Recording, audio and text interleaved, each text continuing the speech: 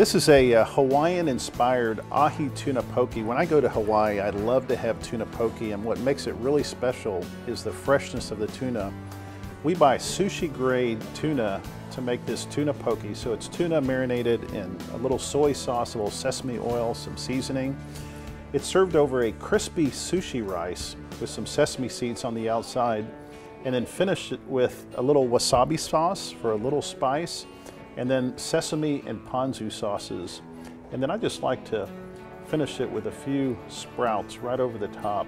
This gives it some nice color, and it also gives it a little beautiful texture to finish this dish. That's just beautiful, Chef. It's a beautiful dish, and I know it tastes every bit as good as it looks.